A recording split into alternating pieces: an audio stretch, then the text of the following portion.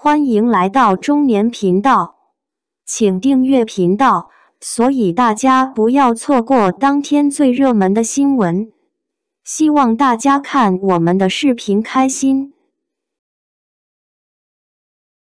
绝望的文盲被外媒报道，王一博、赵露思被点名。央视网前几天刚针对绝望的文盲一事发表了文案，针对个别明星的文化水准进行了点评。这2天绝望的文盲又在外媒出圈了，真是丢人丢到国外。王一博、赵露思再次被点名，网友纷纷要求整治内娱乐圈的文盲。近日，外媒针对绝望的文盲一事发表了相关报道，封面配图毫不留情的 diss 王一博和赵露思，引发网友们的再次热议。王一博上次被央视点名批评，称他是一问三不知。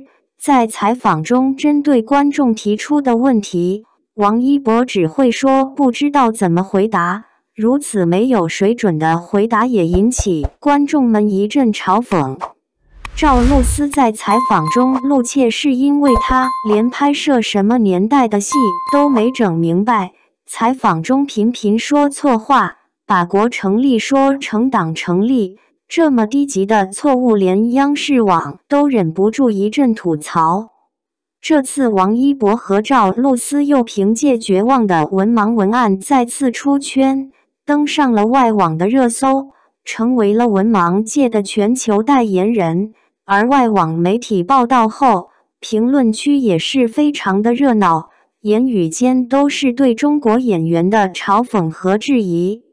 外媒针对绝望的文盲报道后，引起了广泛热议和关注。外国网友也是纷纷留言和转发，调侃王一博和赵露思是新时代的宠儿。原来中国文盲都可以拍戏，门槛太低了。不少网友看到评论后，也是希望央视网针对内娱圈的个别文盲进行整治。丢人都丢到国外了。大家觉得内娱圈的文盲应该禁演吗？感谢您观看视频。如果您觉得本时事通讯有用，请不要忘记点赞、评论和订阅。祝您生活愉快，充满活力。